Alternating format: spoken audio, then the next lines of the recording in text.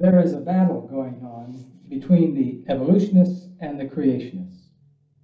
From your writings, it seems both camps do not capture the real position. Just where did Darwin go wrong? In The Present Crisis, one of your most recent books, you say that Darwin is dead. Why do you say that? The explanation for the origin of life on the earth in the case of Darwinism is that it was the combination of certain elements, more or less accidentally, which created the first primary forms of life. In the case of the creationists, the position is that God created man in his own image. From my point of view, both the explanations are incorrect. The Darwinian hypothesis is weak because it could not be possible for an accidental product to attain to such remarkable variations and complexity during the course of the millions of years that have elapsed since life first appeared on the earth. It is not possible to believe that time after time an accidental mutation took place to bring about all the variety of life on the earth. It would be stretching chance too far. In fact, the odds against such a series of chance events taking place would be almost infinite. It is hard to believe that man could all of a sudden make appearance as if it had descended from the sky and start working on the earth as an intelligent human being. The record of fossils does not support this point of view. We see man as a half-cultured being, before that as a savage, and before that in almost subhuman forms in different parts of the earth. So there must have been some sort of a growth, some sort of an evolution from the time we are able to find signs of the first man to this day. There must have been a process of gradual development during all this period. Secondly, it is also before our eyes that in the case of the human child, it has to pass certain stages from the day of conception to the time it is born from the womb of the mother. It passes through different stages, like, say, a fish, a tadpole, a reptile, a quadruped, and then a man. The child stands erect at the last stage and also is able to talk, which it is not possible for it to do during the first couple of years. There we see nature repeating the process by which man appeared on the earth. But what we see, what the evolutionists ignore, is that the human seed is already oriented for these later manifestations. That, like the seed of a tree, it contains the future man within it. A fertilized human ovum would only produce a human child, not any other form of life or a lower animal or reptile or a fish. From this it is easy to infer that in the same way life must have started on the earth as a primordial seed which by subsequent steps reached to the stature of man or was built up in the various forms of life we meet on the earth. In other words, evolution is planned and not random, as is held by the evolutionists. From my point of view, the reason for this attitude has been antagonism towards the concept of religion. It has been a sort of battle between those who believe in religion and those who inherently are opposite to it. Most of the evolutionists array their arguments in such a way as if evolution stands proved. It does not. There are still many gaps which have not been filled up so far. For instance, there is no explanation how the intellect developed in human beings. Darwin explains it by saying that it was due to accident or random mutation, as in the other cases, but no detailed explanation for the fact is forthcoming either from him or any other evolutionist so far. Similarly, there is no explanation how the eye was formed, how there is such a complex organ as the organ of our sight. There are other facts which have not been explained so far, and as we see, day by day, a greater opposition to the theory is mounting up from other biologists and scientists. At the present moment, the Darwinian hypothesis does not hold such a sway as it did maybe 50 years ago.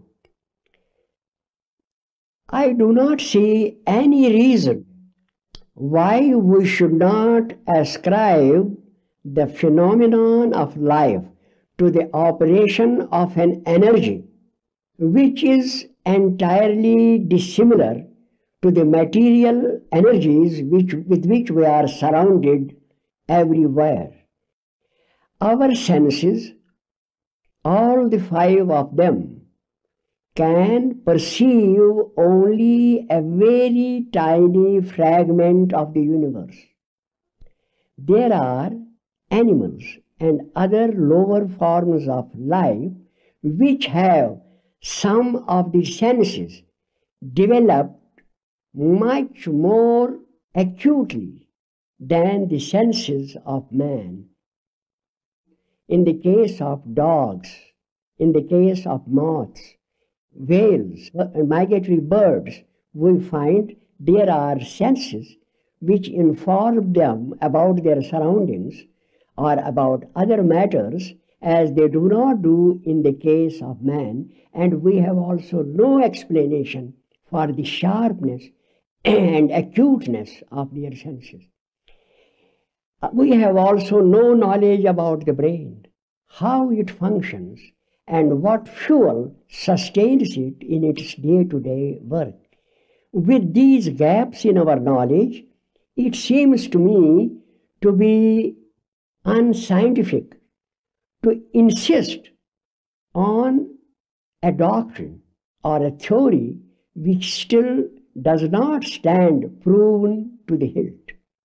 For this reason, I think it is better to have an open mind on this question, both in respect of the creationists and the evolutionists, and try to find an explanation which better suits the phenomenon.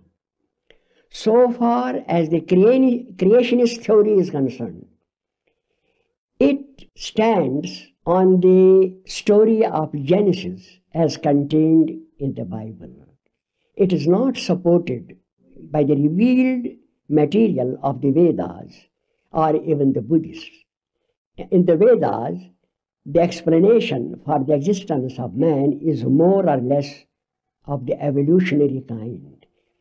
The spirit, the embodied spirit, starts from the lowest form of life, and in a cycle of 840,000 lives, it completes the circle until it reaches the stature of a man.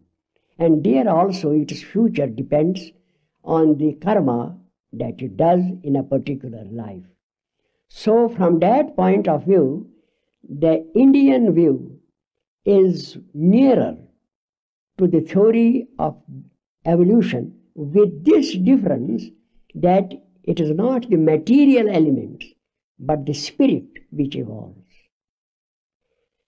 I believe that life is the product of another element of creation which is entirely dissimilar to the material elements. The universe is not only what we perceive through our senses, but it contains other energies and forces of which we have no awareness at all. It is these energies and forces that come into play in psychic phenomena, in the enlightenment of the great prophets of the earth, and in other paranormal and or abnormal phenomena of the mind.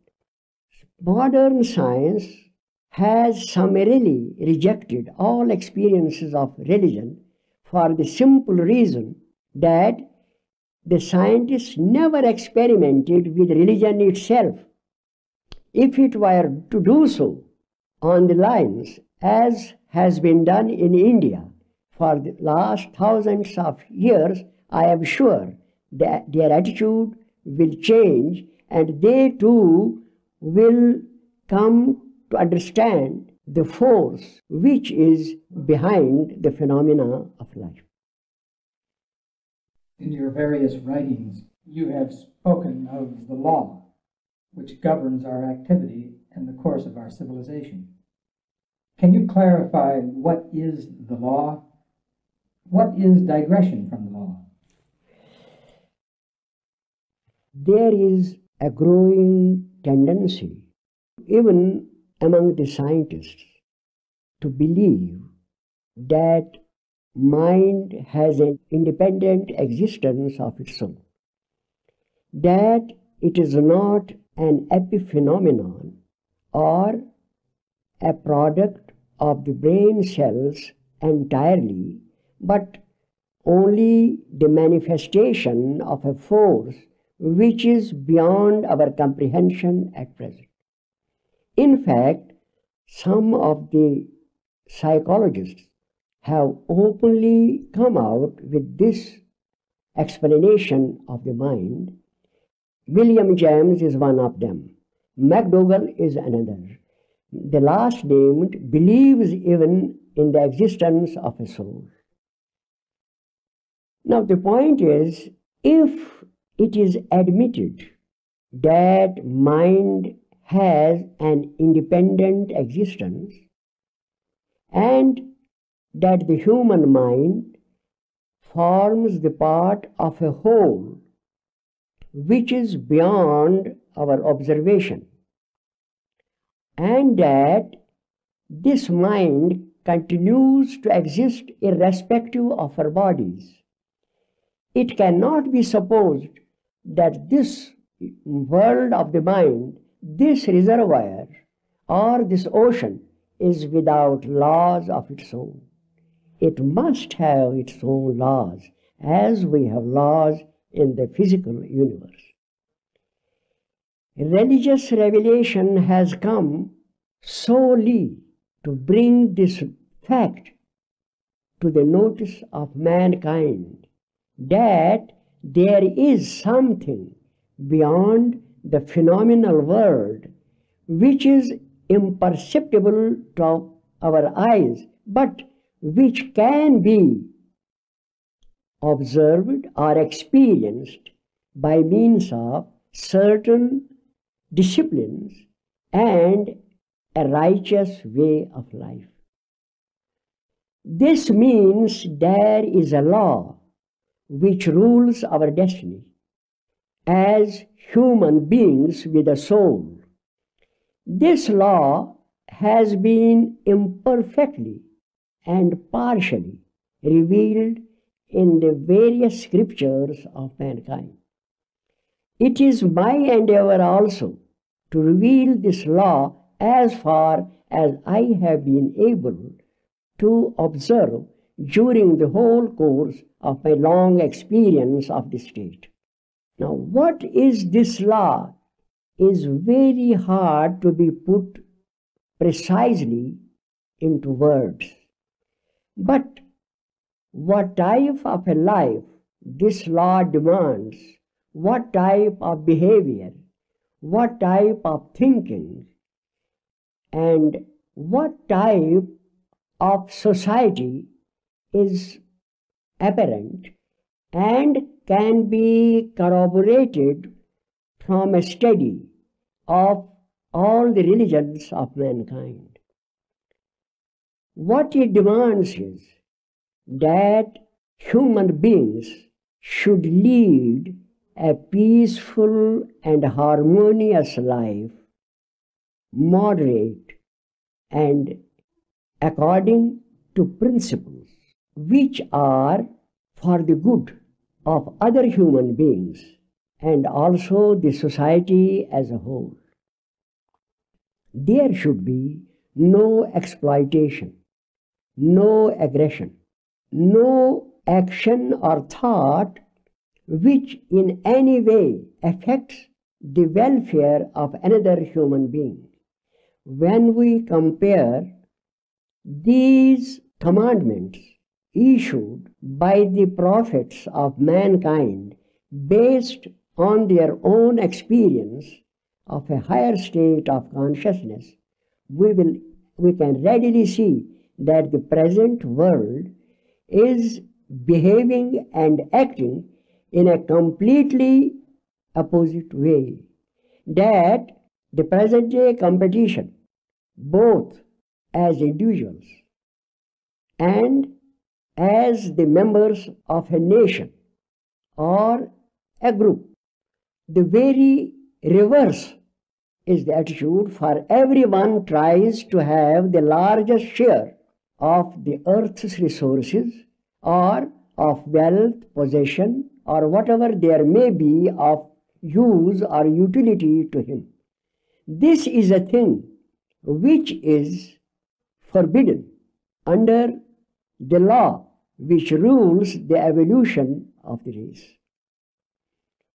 In view of man's scientific and technological advancements and the progress in so many aspects of his civilization, why does he seem to be even more deadened to the law than men of 200 or 300 years before? In answering this question, we should first determine what is civilization. Does civilization mean technological advancement, learning, large towns, palatial buildings, lifts, motor cars, computers, and all other amenities and facilities which have been provided by science? Or does civilization mean sound, healthy, and morally perfected human beings?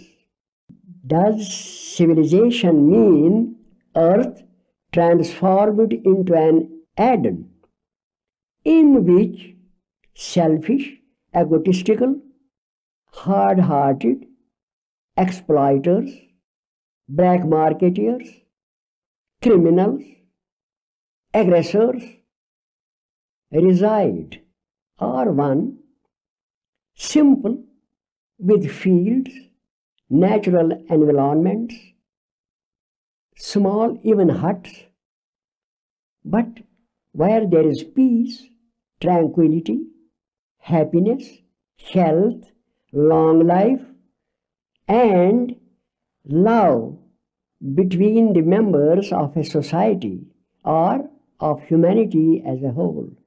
Which of the two would you prefer, and which would you call real culture and civilization of mankind? Our whole concept of life is sometimes mistaken. Nature does not care if we fly in aeroplanes, if we have computers. When we see the various forms of life, we find that we cannot even compete with what she has created in the animal life. We cannot fly like an eagle. We cannot dive like a whale. We cannot be so beautiful as a peacock. The other variety of life all have their beauties, their agilities, and their special traits of character. It is not in building spaceships or computers or television that man can excel. It is in his perfection, in his developing more and more faculties, in his knowing more of the universe surrounding him. Otherwise, if he dresses himself in satin, eats cribs every day, resides in palaces, and has all the comfort of the flesh, and dies without knowing anything about himself, he is no better than an animal. There is no difference. Only there is a difference in the quality of the dress, of the food, of the sleep. That is all. Otherwise, he is as good as an animal. And I am afraid that is what the modern, I should say, a section of scientists tries to make of him. Man has not come to stagnate as an animal, but to fly as an angel. He has come to become a god, while by our own wrong thinking and wrong stress on non-essentials, we make a beast of him. Monkeys can fly in aeroplanes. You can dress them in any beautiful dress you like. They can even perhaps in course of time manipulate computers and even machines with proper practice. But you can never make men of them. What we need is men, thinking, noble men, compassionate, loving. If these traits are lost, do you know what the consequences will be? Self-destruction with the forces gained by the advance of science. The very instrument on which we boast or which we pride ourselves, this will become the cause of destruction of the race. Many of our present-day technological advancements and inventions seem very superficial and even inimical to man's own well-being. Where did we go wrong? What rule of thumb can the average person use to decide what is beneficial and what is detrimental for his well-being in the long run?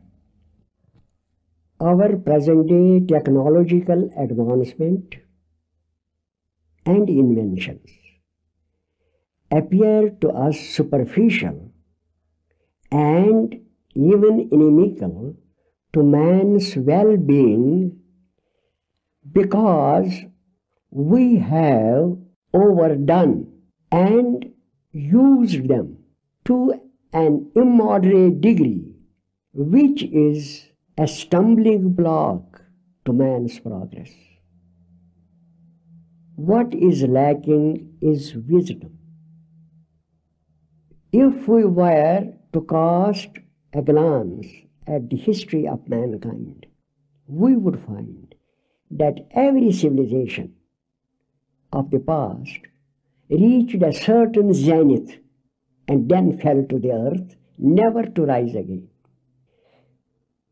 Egyptians, Greeks, Romans, Indo-Aryans, and Chinese had almost arrived at the same point at which the modern Western civilization arrived in the 17th century, and in some cases even advanced beyond it. For instance, Egyptians had a knowledge of astronomy and arts of healing, which were attained by the modern scientists in the 18th century. But they fell.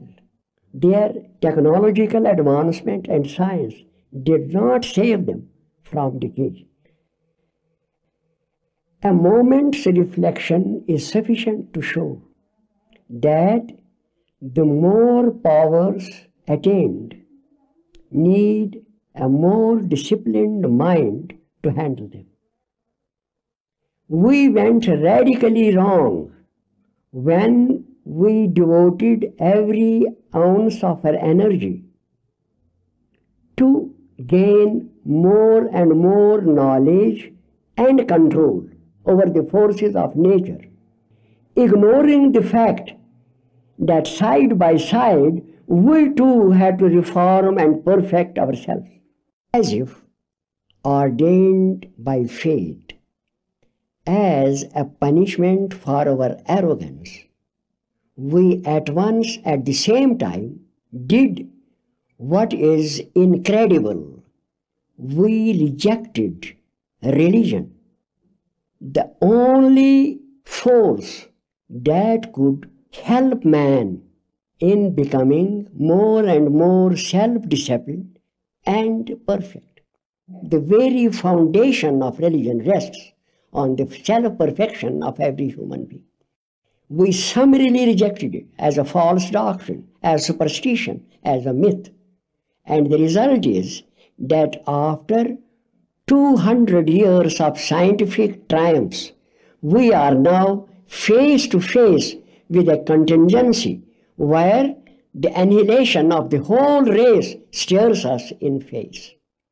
Science went wrong when it devoted its attention entirely to the physical world, ignoring the mind, its laws, and the fact that there are other powers and other forces which rule our inner being. This polarity in the attitude of science has resulted in the present crisis, and it will not be solved unless man retraces his steps and starts again on the path which is destined for him. In your recent essay entitled Professor von Weizsäcker, the Scientist of the Future, you write that a new breed of mystic scientists will emerge to guide the race. What qualities of mind must the rulers, thinkers, and scientists of the future hold during such a threatening period in mankind's existence?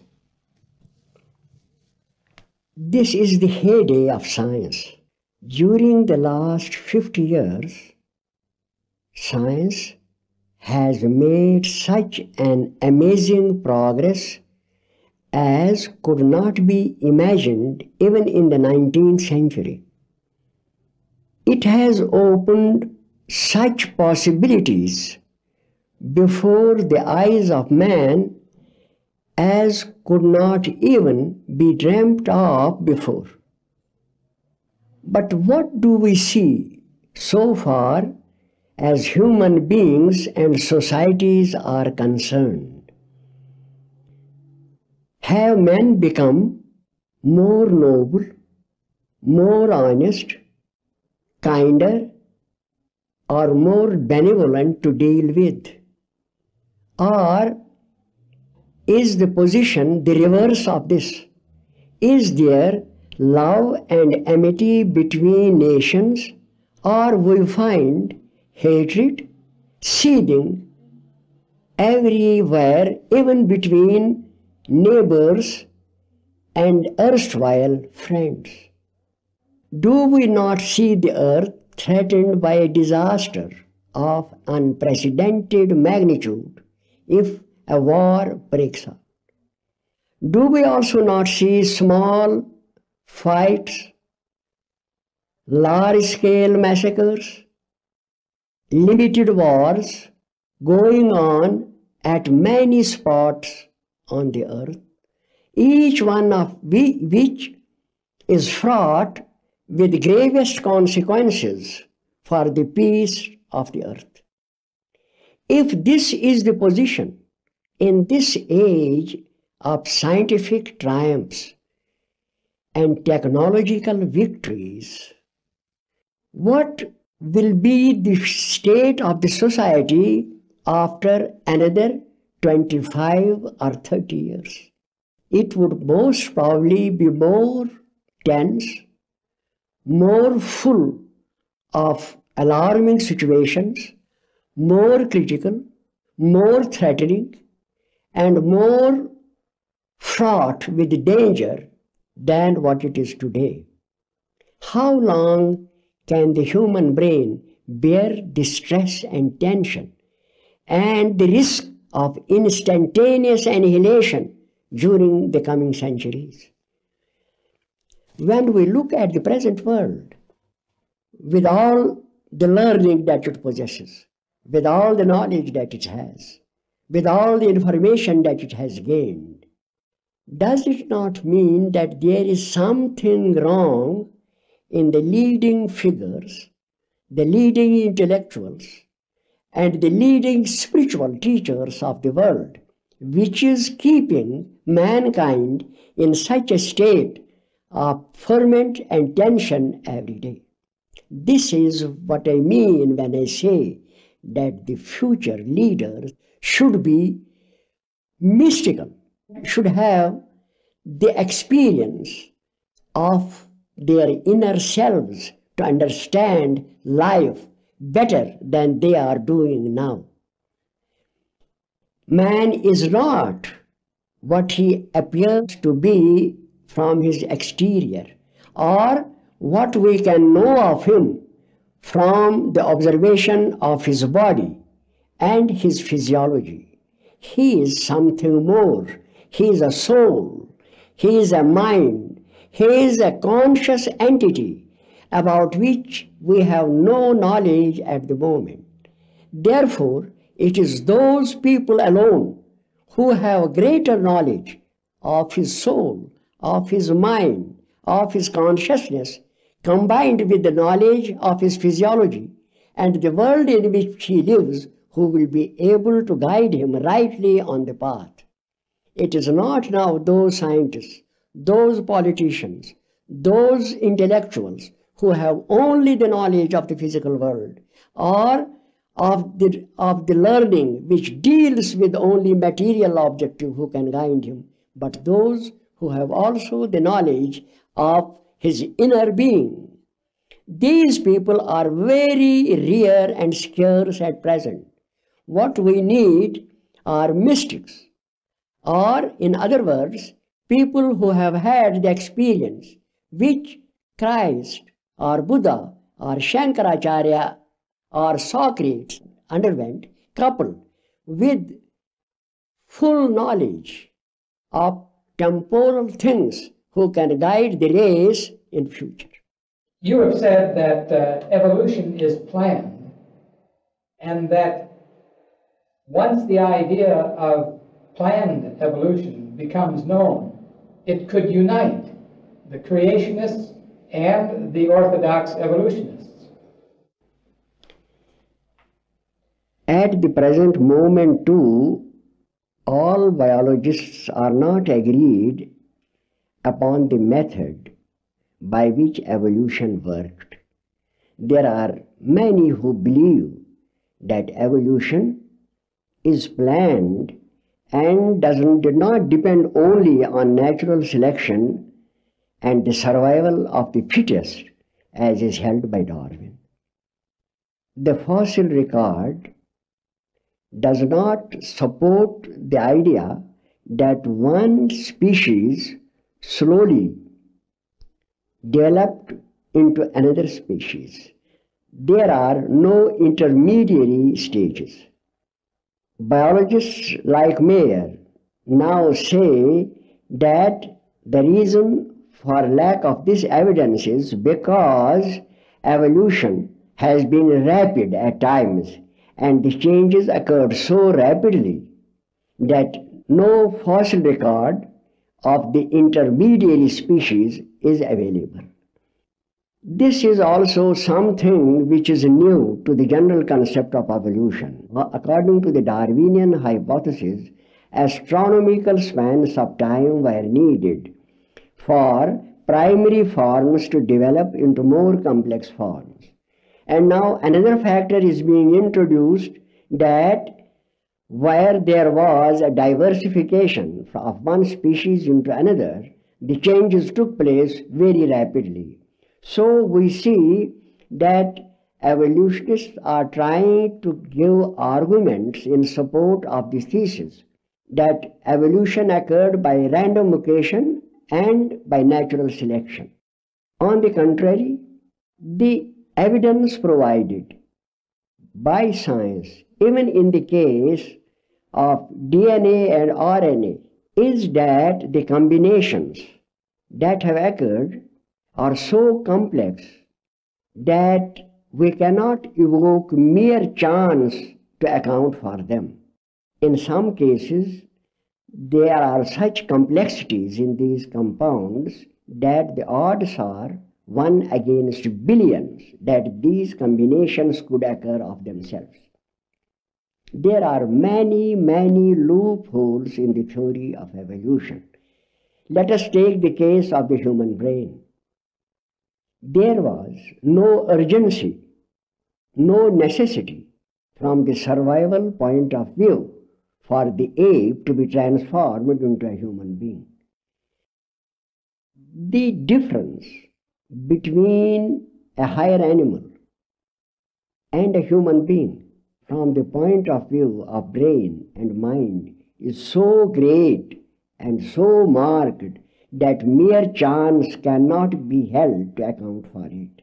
There must be other factors which are not being discussed by biologists in their treatises on the development of the intellect. Neither Darwin, nor any of his successors, nor modern biologists like Carl Sagan have been able to account for the development of the intellect. It is a mystery, as great now as it was in the past. There is no reason whatsoever why the anthropoids, or a section of them, could suddenly develop something like intelligence and thought as we see in the human species. There is no explanation for it whatsoever from the side of the biologists. They attribute it again to random mutations working through uncomputable spans of time. Why should we not accept a more rational view that evolution is planned? What hinders us from accepting what has been held all along, that there is an intelligence operating behind the universe? The human intelligence is not perceptible by any means whatsoever. We cannot weigh our mind, we cannot taste our mind, we cannot touch our mind, we cannot hear our mind.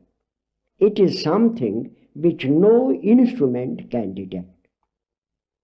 Why do not we concede that intelligence, even in a more subtle and rarer form, can exist all over the universe?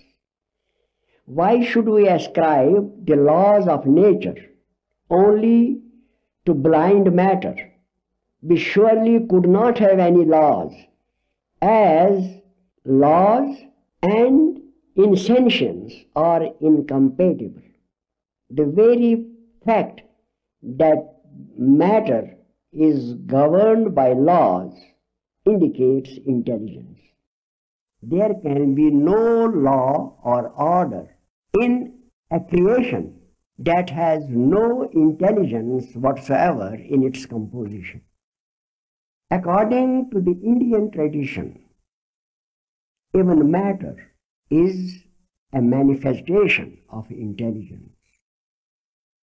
There is a downward descent from intelligence towards matter, and then again an ascent from matter in the form of plants, then animals, and then man towards the highest intelligence possible in the universe.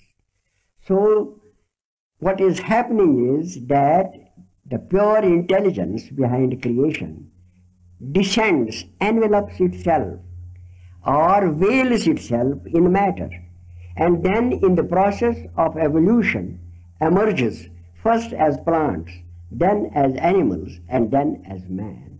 And finally in man it has to recognize itself once again as the intelligence behind the universe. One system of Shiva philosophy is known as the system of recognition, which means that with proper disciplines, a human being can reach a state of mind where he can recognize himself as the intelligence behind the universe, where he can recognize himself not as matter, nor as body, nor as a limited unit of consciousness, but as a cosmic intelligence behind the play of nature.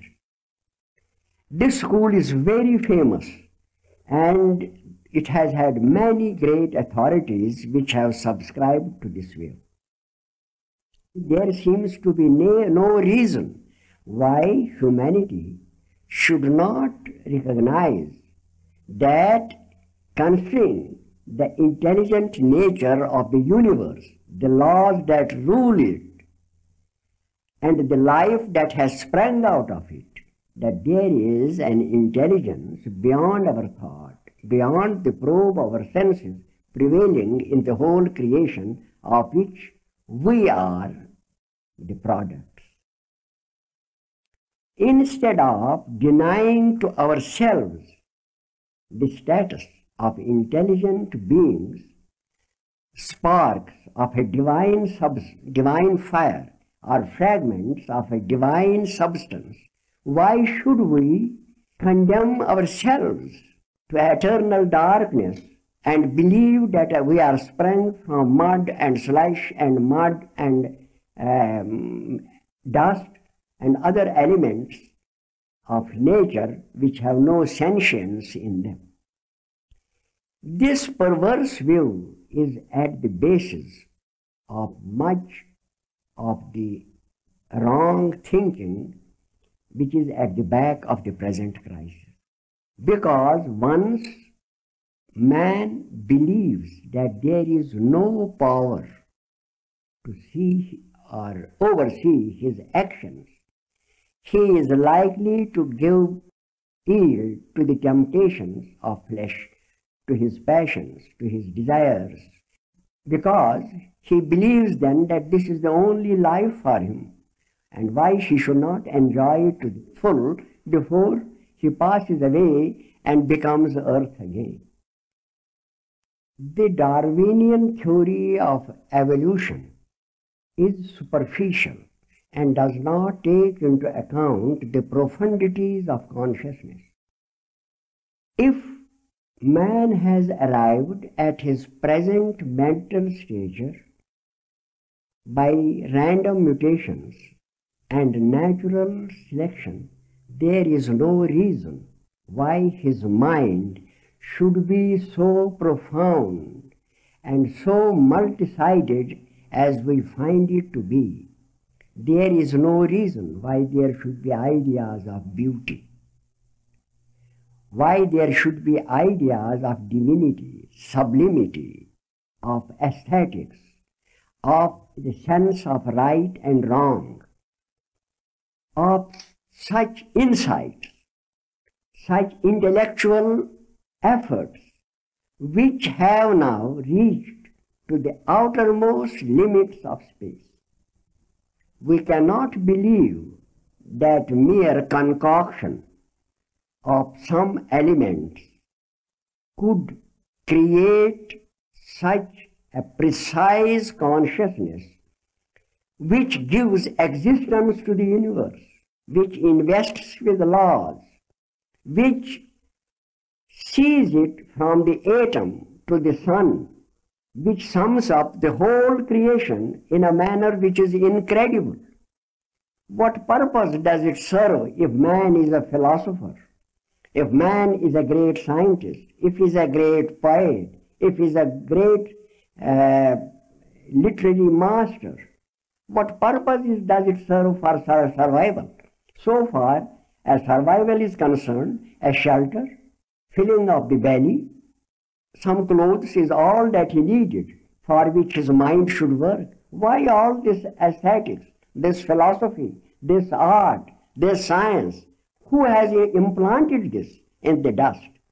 How can consciousness, with all its manifold manifestations, with its profundity, with its arts and philosophy, be ascribed to the concoction of a few elements which have no sentience in them at all?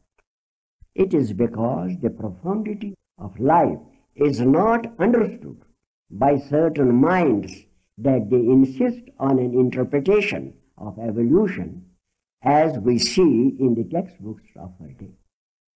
Let us assume now that all this mind and intellect have developed from small beginnings by culture. How can we account for inspiration and genius? How can you lend credence to the statements of most of the geniuses themselves that they received the poems or the novels or the works of art or their composition in a flash, complete in every respect, and that they had not to labor on it? What part of our mind gives us finished compositions, chapters and poetic pieces? How do they come? What explanation have biologists for this phenomenon? They just brush it aside. They just, by saying that it comes from the unconscious. But when we ask them, what is unconscious?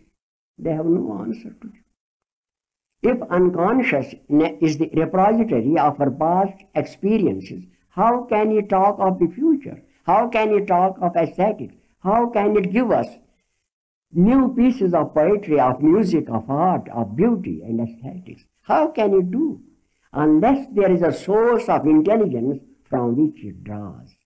It is my effort to demonstrate this source of inspiration, revelation, this source of beauty, of aesthetics, and of philosophy, art and science in the mind of man. Recently, you opened the Kundalini Experimental Center in Darwin, India, where you propose to begin experiments to scientifically verify the phenomenon of mystical experience. Please describe the lifestyle you envisage for the participants of such a center. Before I answer this question, a few words are necessary to show why this experimental center has been opened in Dehradun. From my own experience, I can confidently assert that there is a psychosomatic mechanism in the human body which is operative in the race and which can be accelerated with certain disciplines, as has been done by thousands of yogis in India during the last, might be 3,000 years. This center of psychic energy is responsible in the normal human beings for genius and psychic gifts. In fact, all great mystics and enlightened sages of the past were in possession of an active center which raised them to the level of a new dimension of consciousness. In that dimension, they could experience what is hidden from the normal vision of human beings. It is for this reason that every religious book, every mandate from these spiritual prodigies is in a mandatory tone, because the message they conveyed was received from a higher source of consciousness, which gave them the confidence that it was infallible. If it had been the result of their own reasoning, they would have been more cautious in their expression and tried to argue out what they were saying. But we find that the religious scriptures are written in an authoritative tone, as if what the prophets are revealing has the sanction of a power or a mind which was far above their own. The aim of this experimental center is to prove that this power center exists in the human body and that it is operative in the race to raise it to a higher level of perception. Once this is proved, the whole outlook of science will change. Now, what kind of participants will be needed for this experiment? Naturally, those mentioned in the scriptures of mankind, those who are fit for the kingdom of heaven, for nirvana, for approach to God, or for the experience of Brahman. Men pure in heart, honest in deed, noble, compassionate, truthful, humble, charitable. These are the type of men for whom success will be speedy and also healthy. Otherwise, if the human mind is not ethically pure, noble, loving, and compassionate, there is every danger of the practices miscarrying and landing the candidate in grave difficulties. In order to avoid this, we will have to be very selective in our choice of the candidates. The second reason why Dehradun was selected is because of its moderate climate. The moment they are given these intensive practices, there is every likelihood that at least some of them will experience internal changes and transformations for which a very moderate climate and healthy surrounding is necessary. The lifestyle that I envisage for these candidates is a normal, moderate life. They can live like normal human beings in every way, but with a certain measure of discipline and moderation, in a way that does not affect either their mental or physical health. They can have, in a moderate way, all the pleasures of life, but they have to cultivate the cardinal virtues, for those are an essential condition of higher consciousness. We shall keep them busy in various activities. They shall have every kind of recreation. They shall have freedom to eat what they choose, provided it is healthy and nutritive in the right sense of the term. They can sport, they can play, they can have music or other forms of aesthetic enjoyment. Also, they can even live in couples with moderation and proper, healthy thoughts and ideals. They can live normal human lives, but they shall have to be physically strong, mentally sound, and imbued with a spirit of self-sacrifice and service of mankind. What kind of a person would be suitable as a candidate for the experiments in terms of age and their disposition, background, and that sort of thing? It would be preferable if the candidates are young in age, say between 18 and 35 years. Also, if they are of a kindly, benevolent disposition, with a passion for religious experience.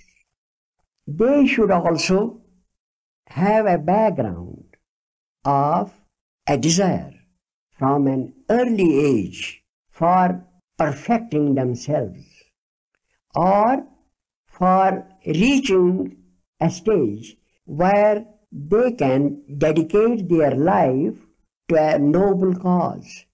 It is people of this temperament who are not selfish, egotistical, proud, or who do not bear malice, hate, or envy in their hearts that have a greater chance to be successful in this experiment. Must a candidate for this research have some psychic or spiritual experience to be eligible? It is not necessary. What is necessary are noble traits of mind, a passion for religious experience, and a desire to be of service to mankind. Often it is seen that a person who experiences many psychic or spiritual sensations in their lives, or one who has had an intense spiritual fervor, has difficulties in stabilizing their personalities. Would such a person be a valuable candidate for the experiments? The people who have psychic or spiritual experiences often have an activated Kundalini. An activated Kundalini imposes certain conditions on the body which must be fulfilled by the subject. Since the knowledge of this mysterious mechanism is not known, and this whole phenomenon is shrouded in mystery, those who had an active Kundalini, except yogis who know what is happening in their interior, have been hysterical, neurotic, unstable, with pathological symptoms, or even downright insane. This is the reason why in the men and women of genius and in the great mystics, both the result of the activation of Kundalini, there have been many who have been unstable, neurotic, or even downright disoriented. In the case of geniuses, a large percentage, maybe above 90, have been people who were eccentric in their behavior, or who one time or the other had mental problems and even spent their days in mental clinics. The same is true of mystics also, only since mystics have been treated as a class apart, or in other words, those who had communion with divinity or God, their madness or eccentricity has been ascribed to spiritual or God intoxication, while in actual fact, both mystics and geniuses, under the impact of an awakened Kundalini, are not able to maintain their balance like average human beings. They need special lifestyles, special ways of thinking, special ways of behavior, discipline and moderation to live healthy, sound, and happy lives with the gifts that they possess. The experiments I have in view will give us much more information about the lifestyles which those with awakened Kundalinis have to follow. For this reason, people who already are neurotic or unstable with the experiences they have had will not be suitable candidates for the experiment. It would be better to have sound-bodied and sane candidates who are able to bear the stress and pressure of the awakening and the new experiences which they undergo. It would take a long time before we have hundreds of successful candidates. But we have to consider that awakening of Kundalini means acceleration of the evolutionary processes at work in the human frame. It is not an easy undertaking. Generations will be needed for the emergence of candidates who are perfectly suited for the experiment. It will not be only the candidates who will be able to achieve that state of perfection which is needed for the experiments, but a part of this work will have to be done by their parents also. This is the most potent method for ensuring that generation after generation there is an attempt at self-perfection among human beings. More than wealth or property, people will believe that it is better to leave a healthy heredity with the child than unnecessary and superabundant wealth or possession. Will meditation be taught at the center? And if so, what kind of meditational practices will be taught for the most part?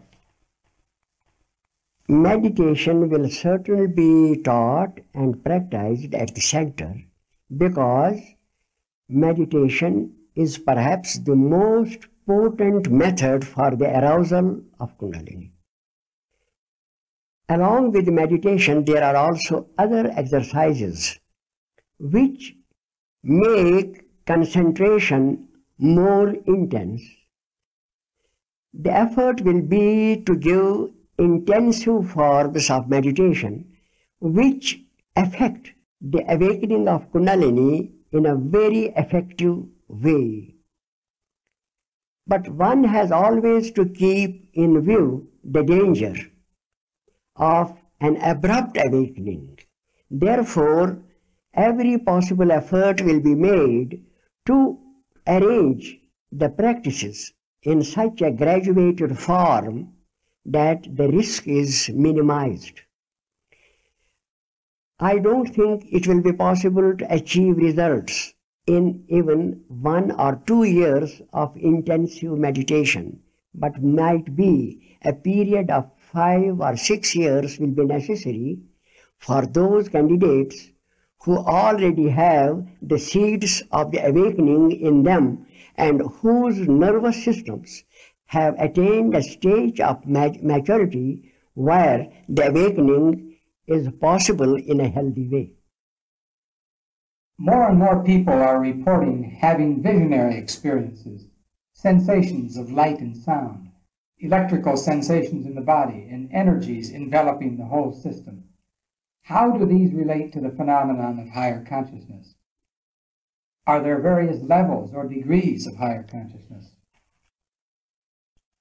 As I have said, the mechanism of Kundalini is operative in all the rays. Where the conditions are favorable, especially in the case of the highly talented and gifted individuals, the operation is accelerated. In many people, as the result of this activity, which is unknown to them and even unknown to science, there are visionary and other experiences which tell them that something new is happening in their mind, but of which they are not able to locate the reason. There are many people who write to us also, describing experiences of this kind. Heat in the system, currents going up the spine, lights before the eyes, sound in the ears, and other symptoms of an awakened Kundalini. These people, when once this knowledge becomes widely known, would be able to understand their own condition and also to use the method that can bear the best fruit for them. I've read recently, even as recently as a month ago, one of the major magazines in the United States called Omni carried an interview with Professor Ernst Mayr of Harvard University. He's an internationally known evolutionist. And he claims that the brain is no longer evolving, it's merely changing. And he says it's entirely wrong to say that we are evolving to a higher level. We are merely changing. So this would contradict what you are saying. This is also a paradox. Mayer is a scientist, and a scientist is expected to say what is proven. Science means proven knowledge. But what you find at this moment is scientists indulging in guesses, speculations, and theories than even other men. Now, science know nothing about the brain yet. The brain is a mystery. You can see any book on the brain and you will find the brain experts all write that there is much to be understood about the brain. This is the last frontier between science and the knowledge of the universe. How could the mayor say that the brain is not evolving when it is not possible for him to scrutinize the brain? How does he? Brain, for this knowledge, needs internal observation. And science has rejected that internal observation, on the basis of which I am saying that the brain is evolved. Unless scientists try this method and fail, then of course I will feel that I was in the wrong. But so long as they only theorize and speculate, we cannot accept what they say at face value. So Mr. Mayer is repeating the same old tale. But on the other hand, you have other scientists who say that the brain is evolving, like Salk. Professor or Dr. Jonas Salk. Yeah, he has written that brain is evolving, only in another magazine. So whom to believe, Salk or Mayer? And scientists are contradicting themselves. For instance, what explanation they have for this gulf between the Stone Age man and the present man? If they say man has not evolved, how this difference in the intellectual ability of the two? Well, I think they try to explain that by merely giving it the term social evolution. Yeah, fine, but without the neurons. Does it mean that mind can reach higher states of thinking without in any way affecting the brain? If that is a fact, then all their theories are wrong. The neurons are not directly involved. It means then mind is something else than the brain. I suppose they have merely accepted the idea that the weight of the brain or the size of the skull determines the evolutionary stage. The size? Absolutely incorrect. As this new book says that in the majority of cases, the brain weight of the geniuses, the brain size, has been even sometimes less than the average. The size and the shape of the brain does not determine the quality of thought or the quality of the mind. They are in the dark. Because the brain is fed by a power, by an energy, which is absolutely beyond the sensory probe of human beings. It is that energy which determines the quality of mind, not the brain cells. But it is that energy which science has not been able to measure or to even detect. It will never be able with these methods. Some other methods will have to be devised to explore the brain, not with the normal methods. They will only come against a rock. They will only see the neurons. They will see their connections. But they will never be able to measure or to know that which animates the neurons, as they are never able to see or know that which animates the human body. The same thing, the same mind which animates the human body animates the brain also. But you cannot see it by any means. But you say another method has to be devised. Yeah, by the inner method of observation. But that is the subjective method, and that's antithetical to science. You see, this is a frontier where man has to perfect himself before he can observe the brain. This is the frontier. Man will continue to strike his head against rocks to know himself, to know the mystery of his brain. But he will never succeed unless he disciplines himself, purifies his heart, and then looks within his own self. So the main exercise would be to purify the heart.